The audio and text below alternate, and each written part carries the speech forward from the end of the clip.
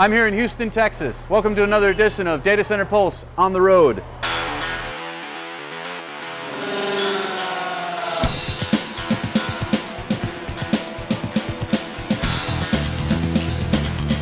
So I'm here with Wade Vinson, and he's AKA the Podfather. He's the guy that's been putting together modular solutions for HP for how long now? 15 years. Got it. Okay, and so your title is what? I am a power and cooling strategist. Strategist. Oh, he's a strategist. Okay then. So I'm a consumer, and I'm interested in exactly how this stuff goes back together. Tell me really quickly the process you've gone through. What you started from, what year, and what you've done to now.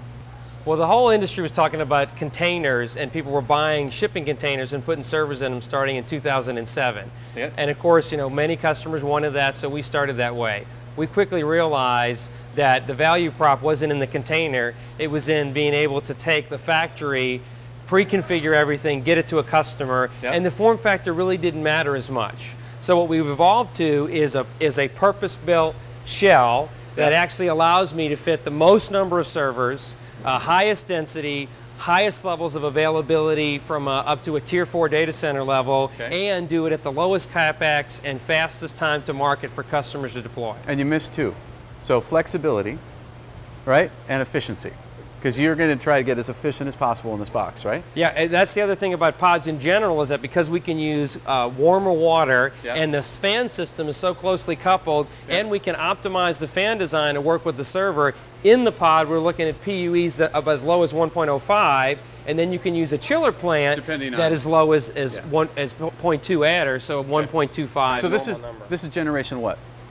This is generation 3. Generation 3. Yes. Okay. All right. So why don't we just go quickly walk through one of these? So this is not full. We've got how many? 2 racks fully loaded up there? 2 racks. Got 20 more to go. It takes about. It takes about 2 days to fully populate this. Of course, all the racks were already built up, pre-power cable, pre-tested, the servers were. That was all done outside. Then we bring them in here, fill them up end to end, then move them over to the test configuration bay where we can run all 2,000 nodes and actually start to do performance characterization for the customer. Got it. Okay, so this has been your baby for a while, right? So you've engineered these steps, you've really come up with how do I tune these pieces together, right?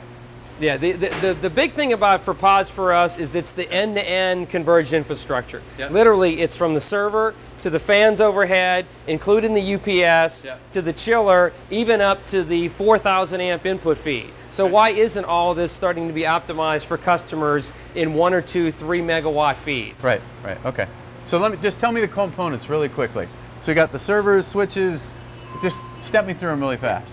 So a customer gets to configure the rack any way they want. We'll build them in Factory Express. We actually do in-rack UPS, which is significantly cheaper than facility level UPS. How much power is available in that UPS? These UPSs right here, there's 2 of them at 12 kilowatts apiece. At how much runtime?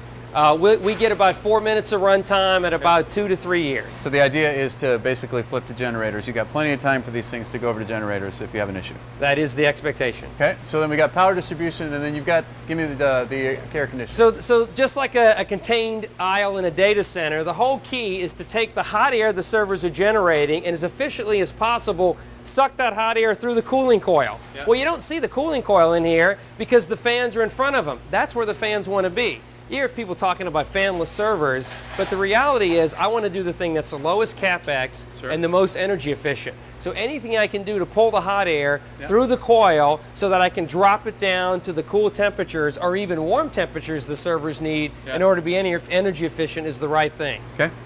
Access doors on both ends, making sure that, of course, you've got your required clearance and the fact that it's actually a piece of information technology equipment. So this is UL certified and CE mark, right? That's correct. CE mark, so it'll work anywhere in the world. Anywhere in the world. Okay, so this is interesting because you've got enough room here to basically do a lot. Yeah, a lot of the containers get pretty packed up. We tried to make it operationally for customers just like a data center so they didn't have to make trade-offs. Yep. The end piece of it that's new in our 3rd generation design is our touchscreen environmental control system.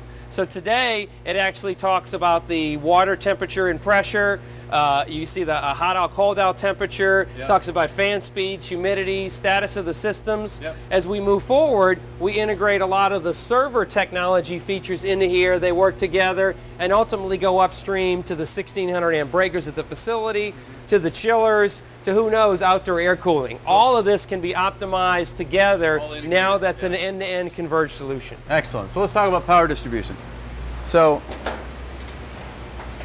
you should really recognize our power distribution. This is the Universal Electric Starline. Starline bus, this is 225 amp, three-phase? 225 amp, three-phase. You can see the red connector that we've now certified in the US. Again, this whole thing is a piece of information technology equipment.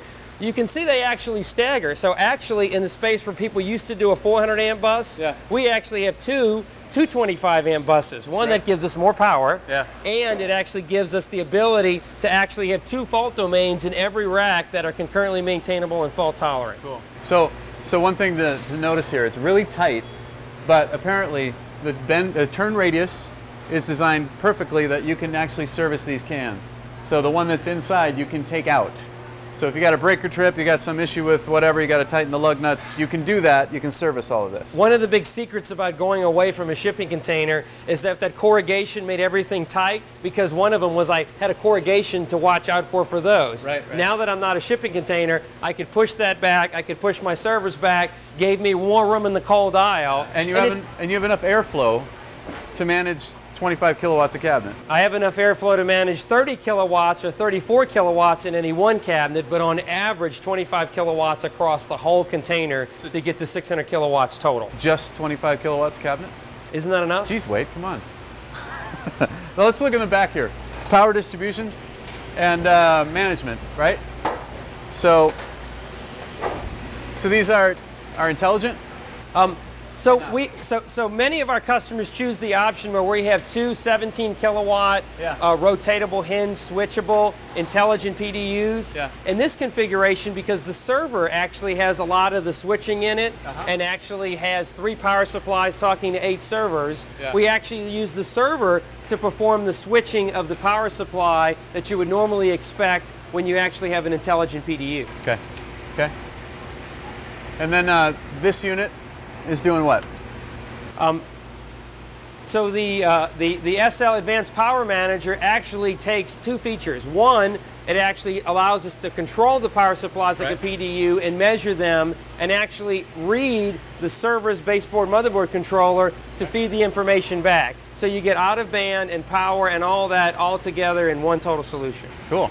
Let's go take a look at a fully loaded container, okay? Sure. So one of the big things about having containers at a facility is I get to test here before it leaves all the servers running, and customers can actually look at their loads in here. So let's go look inside and see what a lights out data center looks like. All right. So close that, we don't want to waste anything.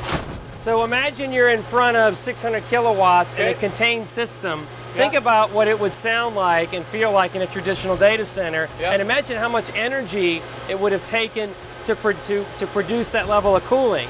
So now, because I'm so closely coupled here, that I can actually get all 2,000 servers running at 500 or 600 kilowatts that can stay cool. I'm testing it while I'm doing this. I'm matching my server fan speed to my overhead fan speed to my chiller temperature to always optimize for energy efficiency. So right now you've got how many servers in this config? About 2,000 servers in this configuration. All right, so only 2,000 servers. And but you can go to how many with blades? We actually have configurations as high as 3,500 servers in a single pod. Right, and the overall capacity of the container? Overall capacity is 1,100 U, 600 kilowatts. 600 kilowatts of IT load. 600 kilowatts of IT load, that's based on the cooling, Okay, great. And each of these are individual, so there's 2 servers per slot, and everything is ratted, or cabled that way. 96 servers per rack. How tall is this? So it's a 50U rack integrated into a 12U rack, so that I actually get 62U, which allows me to get rid of the facility level UPS. So, and this one's running right now, right? Yeah, this one's running one of our test loads, but we expect to turn it on for the customer so that they can validate it, put their load on it before it actually ships out. So we'll be sitting here, and tomorrow we'll come in, and instead of running at 250 kilowatts, it'll be running at 500 kilowatts because the customer will be running it, which will actually make me a data center operator now. So let's talk a little bit about this. We are inside of a modular data center. It's generation 3. And so basically, Wade, you've been spending a lot of time with your team coming up with solutions that will make it simple and efficient to deploy lots of compute at scale, rapidly. Correct? That is correct. Efficiency of supply chain, efficiency of capital, efficiency of time, and of course efficiency energy. And so the key here is that the industry is changing. It's no longer about building solid, big brick and mortar buildings. There are components that are going to come out here to say, I'm going to snap in 2.5 megawatts of IT capacity in a matter of months. And I can do it at whatever tier level. I can do it whatever climate I want, especially as people start talking about air cooling. We actually have the vehicle to deliver that, no pun intended. There you go. And with that, thanks for watching another episode of Data Center Pulse on the road.